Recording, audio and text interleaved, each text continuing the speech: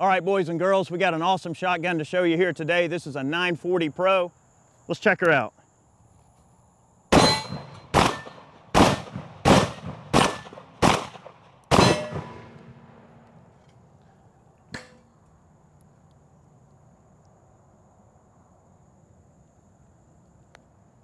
Hang on. Let's wait for the smoke to clear. Well, that escalated kind of quickly, I suppose. Welcome back, everybody. Hope you're all having a great day. We got this Mossberg in here, this 940 Pro. This is a sweet shotgun, and you know that we're big fans of the 930. We did bring the 930 out just to kind of show some comparative shots between the two guns. They are relatively similar, but with quite a few differences as well. They're both gas operated, but this 940 is sweet.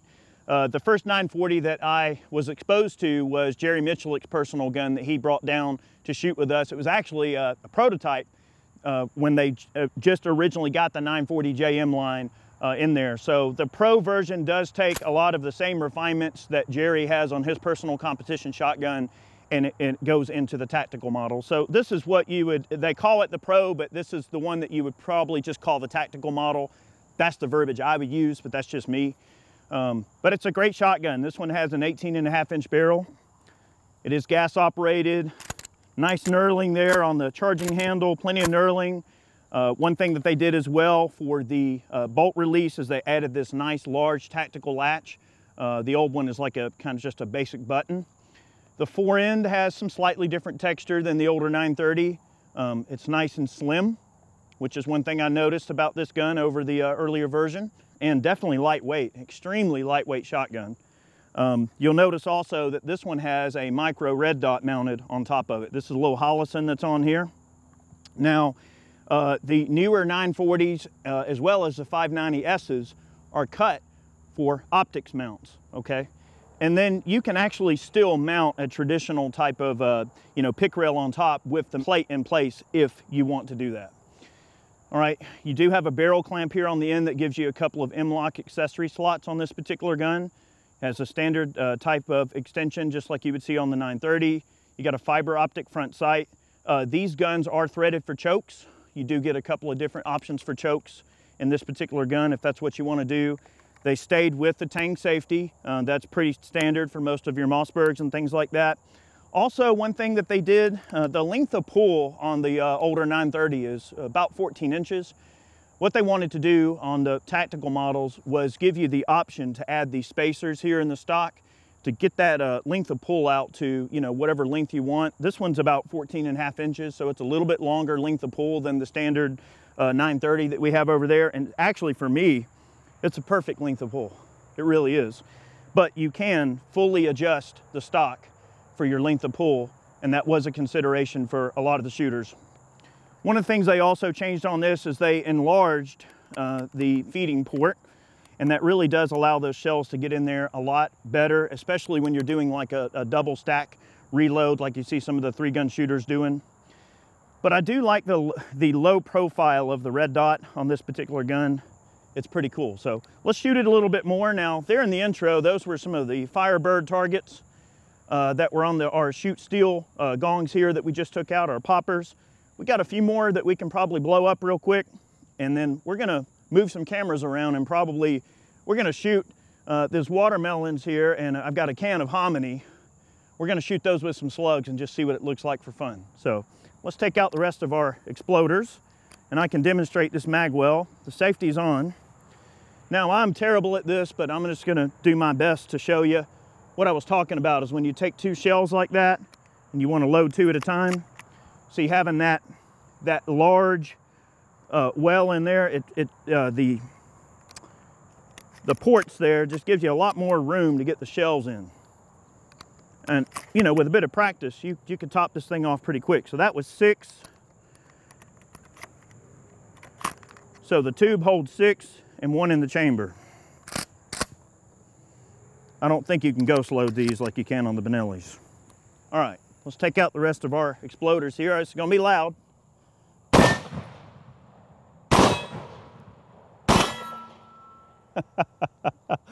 Oh yeah. Yes, sirree, Bob. All right. It's like the Wizard of Oz out here every time I squeeze the trigger. I love those targets. Those are Firebird targets. You take those little adhesive backer off of there and you stick it on there. That's what they look like. They just go on there. It's kind of cool. I like using them in the videos just for a little flash and all. That was some Winchester military buckshot. That's a 9-pellet double-aught.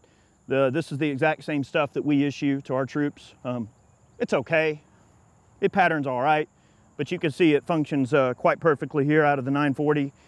I'm going to take and print a few of these slugs just to make sure my dot is perfectly on. I wanted to make mention, I pulled this thing out of the box, threw a slug in it, put it right on the bolt at 25 yards. You can see, you might be able to see where the paint's missing, but the first slug right out of the box hit the bolt right dead center. It was perfectly zeroed right out of the box, which, I mean, that's a level of detail that's nice to see. And that's how I zero these types of shotguns. I don't know how y'all handle it. Let me know in the comment section below what you do. But what I like to do is take a slug and zero my red dot for the slug at whatever distance I want the gun to be perfectly zeroed at. So 25 yards, get the slug dead on with the red dot, and then the buckshot hits where the slug is looking. Let me know if I'm the only person that does that or if I'm crazy, or go ahead and let the comment section just light up. That's fine. Okay, that's just what I do, and it works for me. I'm going to shoot a few of these slugs. These are the Bernicki Special Forces Short Magnum. This is a great shotgun slug. It doesn't have a ton of recoil, but it still has a good, generally heavy payload. Let's see. That's what the box looks like. It's got the, you know, vehicle on the box with the SWAT team guy.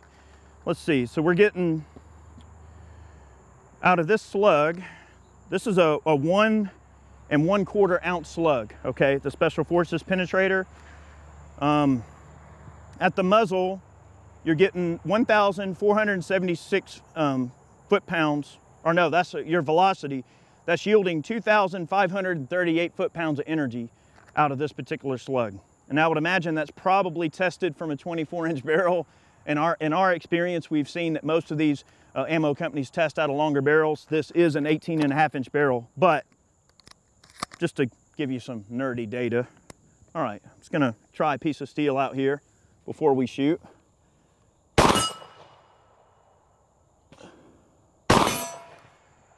Yeah, it's shooting right where it's looking. So I'm happy with that. So why don't we send one of these into a watermelon, Chad? What do you think? Do it? Left or the right, which one? Left, okay. So we're going to shoot this watermelon on the left here with the 1 1/4 ounce Bernicki Special Forces Short Magnum out of our Mossberg 940 Pro. We'll shoot it dead center, baby. This is going to be a perfect watermelon shot. Y'all ready for this? All right, here we go. Tang safety. All right, here we go. 3, 2, 1, and bonsai. Woo! Okay. Well, that's pretty cool right there. I mean, obviously, it's always great to see a watermelon coming apart. I like shooting them with slugs because it just makes a big giant mess. I mean, buckshot, don't get me wrong. Like, we've done some videos in the past where we shot, you know, like a pumpkin or something with buckshot, and you can see all the individual pellets come out of the hard rind of the pumpkin really well, and that's cool. But watermelons, I just feel like you have to have a slug. So this next slug that we're gonna try, oh, here we go. Let me make sure this gun can handle 3s. It says 3-inch shells. Okay, we're gonna run 3s. All right, this is the Bernicki Black Magic. This is the slug with the barrel in the box. I know I say that all the time, but this one is a 1 3/8 ounce slug. Look at that high brass joker. Now, this slug generates an absolute ton of recoil. It kicks really hard. So that's why I want to test it in this gun to see if the gas system and, you know, recoil system, if maybe the semi-auto action kind of soaks up a little bit of that recoil. They did slightly redesign the gas system on the 940 to make it a little bit more reliable. And Mossberg claims that you can shoot about 1,500 rounds through this gun before you have to clean it.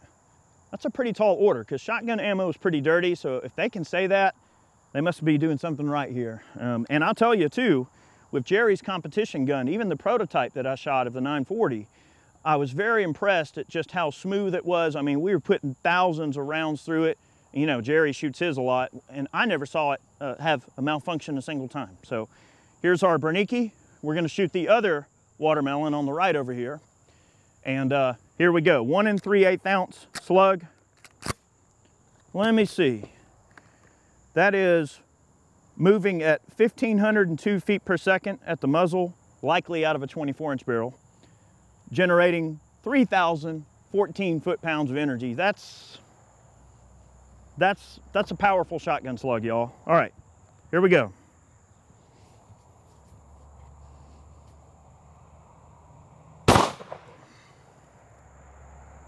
Man, you know, if I had time, I could probably go behind the berm and find that projectile just right over the edge of the berm, because what'll happen is when it goes through something like that, that's kind of fleshy, it's gonna, you know, have that initial velocity dump where it loses a little bit of speed, then it's gonna hit the berm, but generally, depending on what it goes through, it may not have enough speed to actually just get down in the dirt. Sometimes it will tumble, and we have found, especially these Bernickis, this Black Magic slug, we have gone past the berm, and sure enough, about 10 feet past the berm, it'll tumble and just wind up right over the berm. It's the craziest thing. And see, if you're a caster, you can just take that slug and throw it back in your casting pot and reuse it. Little nerdiness, but we'll take what we can get. All right, now we got a can of hominy. Now, these things come apart really great. Like, and I know people give me crap about wasting food or whatever, but look, it's in the name of science. Like, sometimes you just want to watch a can of hominy explode. I mean, am I right? So we're gonna try out, so we already did the Special Forces Short Magnum, we did the Bernicki. I'll tell you what, we're gonna try out a broadhead Hexalit. Ooh, wait a minute, no we're not. We're gonna use the anti-terror slug. Okay, now look, this is not a Bernicki commercial, I promise. Like, guys, I use Bernicki, this is just that, I buy this ammo, like, it's just what I like, okay? All right. On this, we've got, this is a 1 ounce slug, but it's a super hardened antimony slug, okay? It's moving at 1,680 feet per second, generating 2,639 foot-pounds of energy at the muzzle, again, likely out of a 24-inch barrel. Can of hominy, baby. Here we go. That can of hominy is doing its thing, and this slug is a humming. Okay, you ready? All right, we're gonna make us a Mexican feast.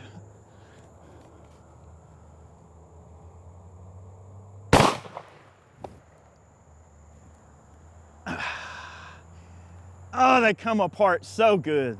You can never go wrong shooting a can of hominy, and that never gets old no matter how many times I do it.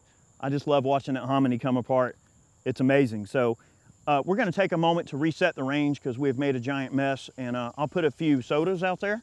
Maybe we'll try some buckshot and maybe some other cool loads. So we'll be right back. All right, we got a few more of the Special Forces Short Magnums. We're gonna shoot them out of the 940 here. Take out a few sodas just for fun. Why not? Okay, here we go. These are slugs.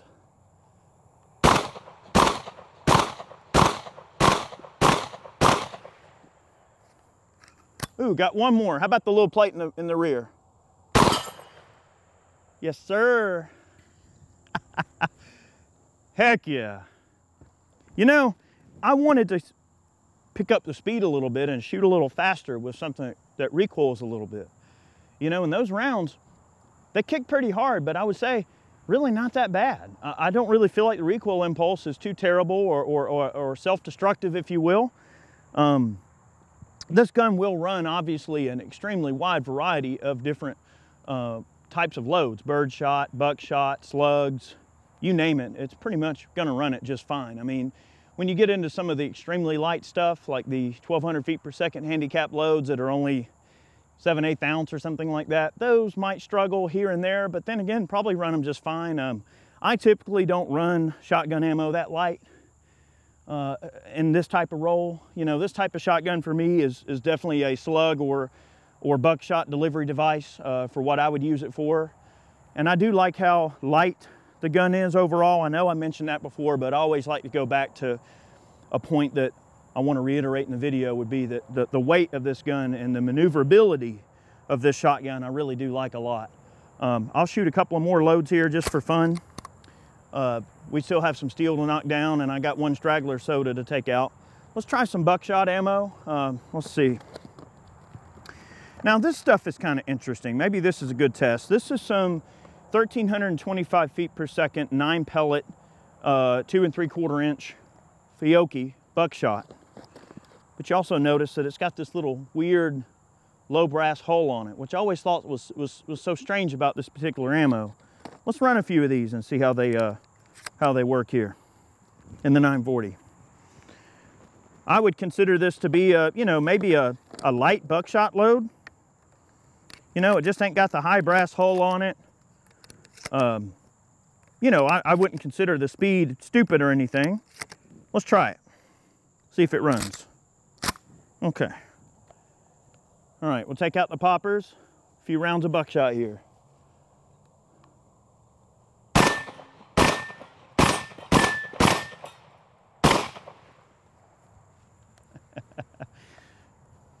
Not bad. Not bad at all. I hope everybody had a great day. Thanks for tuning in to today's video. I think that pretty much hits all the high points here on the 940 Pro. If it's something you're looking into, definitely check them out. Price-wise, I think the MSRP on these things is about $1,333 or something like that. Just under 1,400 bucks. So definitely, you know, not an inexpensive option, but a good quality shotgun. Mossberg has really solidified themselves in the shotgun world. Not only do they make great pumped guns, but they make some wonderful semis as well. So check it out. That's your 940 Pro. Definitely something worth looking into. Always a good day to get some boomsticks out on the range. Thanks for tuning in. Hope you all had a great day. We'll see you soon.